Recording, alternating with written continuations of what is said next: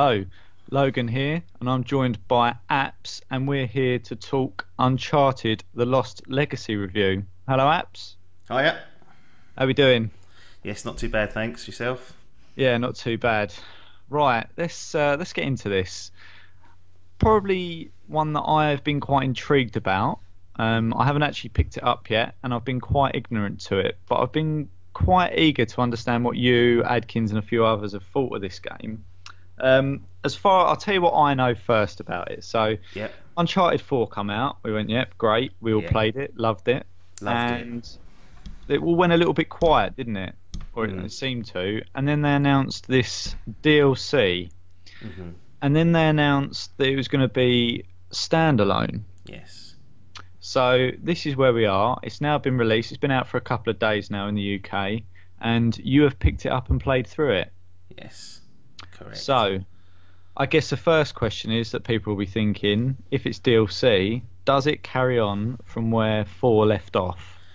So it's a standalone piece. You will not need to have Uncharted 4 because it's completely on its own for one start. So from a technical point of view, you can just pick this up on its own. So you don't need to have even played Uncharted 4 to play this.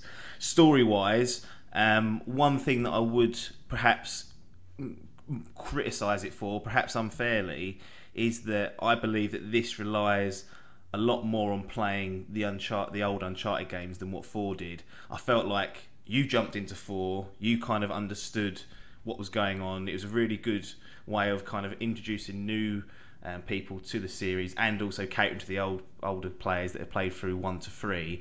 I feel like the Lost Legacy, it relies on you playing, Uncharted 2 and 3 and even 4 in some cases, because the lead is a lady known as Chloe Frazer, who pops up in Uncharted 2 and 3. So to get to know her through those games definitely helped me in this. And I think if you jump in without having a kind of background on what she's like or what she's about, you might not resonate with her as much as what I probably did, or someone who had played 2 and 3.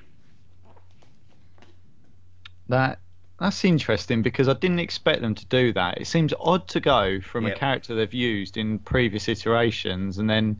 after the latest one, which if I remember rightly, she wasn't involved in at No, all. just I off don't the remember radar. that character name. And then all of a sudden, this sort of DLC, which it is DLC, Mm. has come out and harks back to the original ones, which for me is a bit of a disappointment in a way because I haven't played the original Uncharted 1, 2, and 3. Yeah. Then I probably should do, but You're not going to, because you can't go back. You simply can't go back to the original 3 because you've played 4 and they mm, brought the series so far forward. You go back and you'll struggle. One thing that I did is because I played 1 to 3 a long time ago. I couldn't really remember who or what Chloe was, so I actually went back and watched a few YouTube like game movies with the scenes that she was in, just to get an idea and a flavour of what she was like. And then once I started watching them, she flooded back. But she's a very popular character amongst those that have played 2 and 3. So people were pleased to see her back.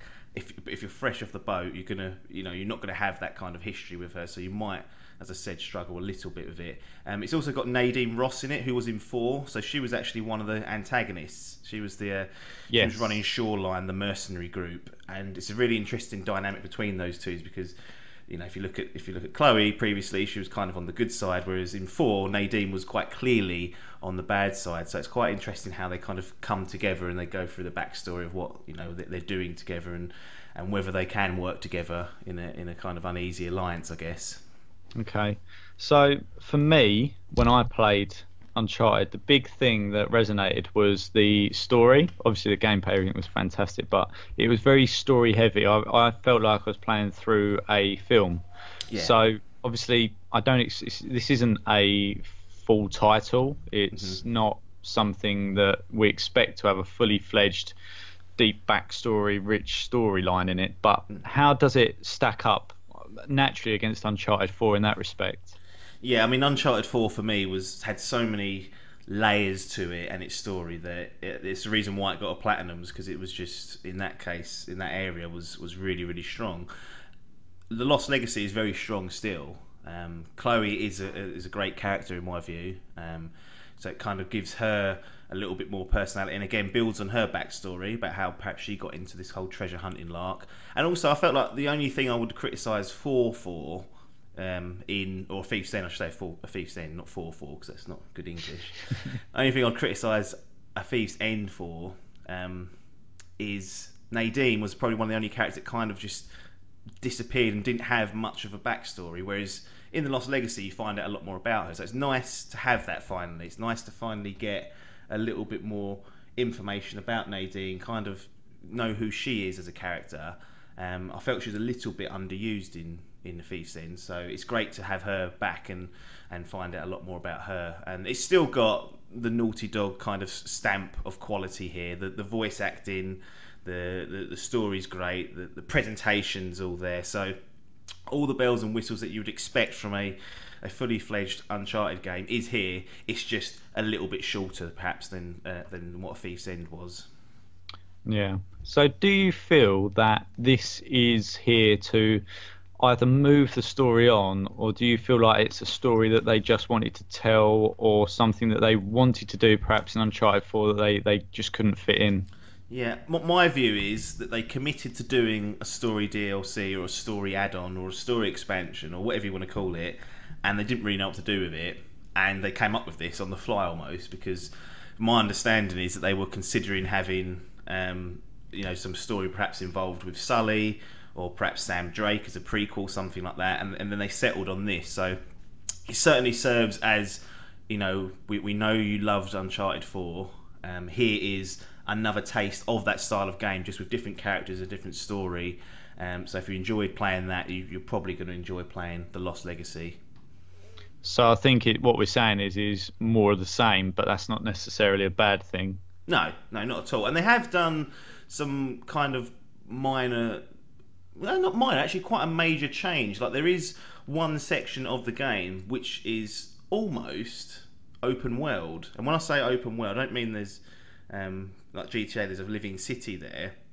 There's an area of the map which is rather large, larger than what I remember in A Thief's End. And essentially, you've got 3 or 4 different objectives to complete, and you can go off and do them in any order. So you can go and do objective 2 first, you can go and do objective 1 first, you can go and do objective 3 first, and there's even an optional little side quest that kind of goes through a little mini story almost that you can go off and complete and get a reward for. So that in itself was quite a departure from some of the more linear pieces in A Thief's End. I know we had the Jeep and driving around, but from my memory, it was quite linear. You had to go down a set path eventually. There was a bit of exploring, whereas this is like a full location you can go off and do. You can spend a good few hours just in that section, and then obviously once you get past that area, you're back to the linear open areas that you have combat and go through the story with. But I thought it was a nice little change, a nice little kind of perhaps a glimpse into what the future might hold for this franchise should it continue. That's interesting because one thing I liked was how linear it was in Uncharted 4. I didn't. Sometimes I get a bit lost in games where they're meant to be linear, and Yeah. you sort of lose a bit of direction. I think with having that open world element to it. So that'd be interesting to see where they take that if they do decide to explore that. Maybe they just thought they'd chuck that out there just as you say, just as a taster of what it could be like and see how it goes down. But Yeah. I wouldn't worry about getting lost in that section. Like I said, it is so probably a couple of hours at most that you can spend in there, and they do a really good job with the map, sort of letting you know where you are on the map and where things are. So it clearly marks out where you would need to go to do the 3 objectives and the optional one. So absolutely won't get lost. It just gives you a little bit more flexibility, and if you want to explore the area, you can do it your kind of your free will. so I guess the last question for you would be: is this, another 8, 9 out of 10 game, or for what it is, or is there a gaping chasm of disappointment somewhere that you haven't yet let on? No, I don't think there is. I mean, I kind of unfairly am desensitized to how good Naughty Dog have been in the Mm, last kind of 4 years, and I take for granted just how good the titles they put out are. I just expect it of them, and then when they deliver, I go, okay, you've delivered Yeah. upon expectation. So it's difficult for me to sit here and be like, oh, it blew me away or whatever, because I'm just in that mindset of them. Look, you've got the set pieces there, you've got some great puzzles. It's around 8.5 hours in length. That's how long it took me. You could take longer or shorter, just trim off or add an hour here or there. It comes with the full multiplayer suite as well. So if you missed out on that with a Thieves and you haven't got it, you can pick up the Lost Legacy and play through that. It's a retail release as well, which I think is a bit of a plus, because if you are done with it after the 8 hours, you can trade it in. A lot of the time the DLC, which is what we've kind of labelled it as here, you can't. You buy it and that's it. It's on your hard drive. It's stuck. This is a retail release, so you can go out and pick that up. Like I said, the only real criticisms I have of it are that it relies on playing the old Uncharted games, 2 and 3 in particular, so you can get a bit of a backstory with Chloe. You can get away with it, but I feel like you lose a part of the game, which I don't feel was present in A Thief's End. So how much is this DLC then? Is it more or less than you'd expect to pay for it? It's about right, I think. I think it's retailing, like its RRP is £29.99, so we know shave £5 to £10 off that in the stores, because no one charges full RRP for games. If you look at a full release game, it's £49.99 UK pounds. So typically you pick them up for £40. This is lurking at around the 25 to 22 mark. £20 if you're lucky. And yeah, it's good value for that. For what it is, you don't get many £20 games that have as high quality as this. I can't really fault it on the price front. I think it's priced about right, and like I mentioned earlier, it comes with the multiplayer as well, which I think is a boost for those that are sniffing around that.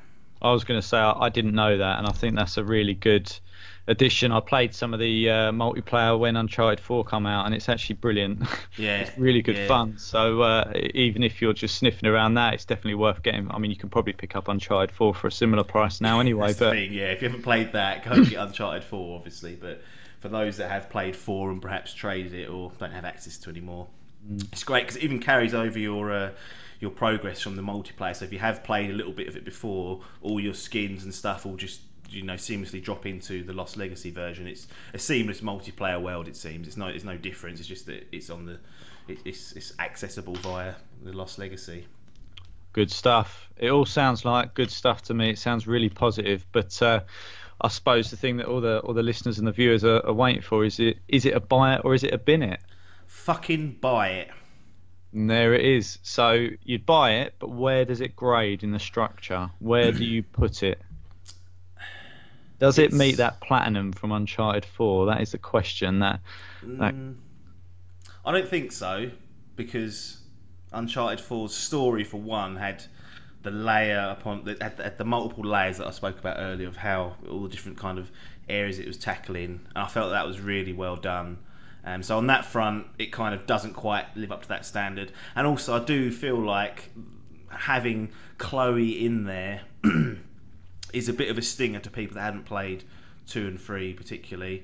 It certainly won't ruin the game, but to get the most out of it, you would want to know what Chloe's about, really, because you kind of you want to know her personality, I guess, before you start spending 8.5 hours with her. You will get to know her throughout the game, but if you have that base foundation, you're laughing, really. And I feel like when you put that kind of foundation in there, or that expectation, it's difficult for newer players to get as much satisfaction out of it. I guess another thing to mention as well is that you don't get the globe-trotting adventure of some of the past Uncharted games, and you're kind of you're stuck in one environment for most of the game. So that's another thing that I kind of was a little bit disappointed in. You don't get much variety in your locations, but it all looks stunning, so it's not a major problem. But I would have liked maybe a couple more different environments to roar around in. It's going to be an official grading of gold. right. So there you go. Another solid entry by the sounds of it from Naughty Dog. Latest, have got a platinum as a gold. So Crap, mate. Them Naughty Dog, they're overrated. I'll tell you that much. well, the trouble is you come to expect it, and then you get to this, and you go, it's just a gold. You go, well, Yeah. anything else that gets that, you're laughing. So Yeah, very, very strong game. Like, great game to pick up for 20-25 UK pounds, certainly, and done a good job. So, well done. Dimp digital seal of approval has been given. So there you go. I think that's all we've got. So thanks a lot for joining me, Apps. No probs. Right, speak to you next time. Ta-da. You don't like anything. Oh, thank you. I'm slipping. You know that treasure hunting is not for the risk of us, right? Neither's being a mercenary. You two. Partners. And hello, gorgeous.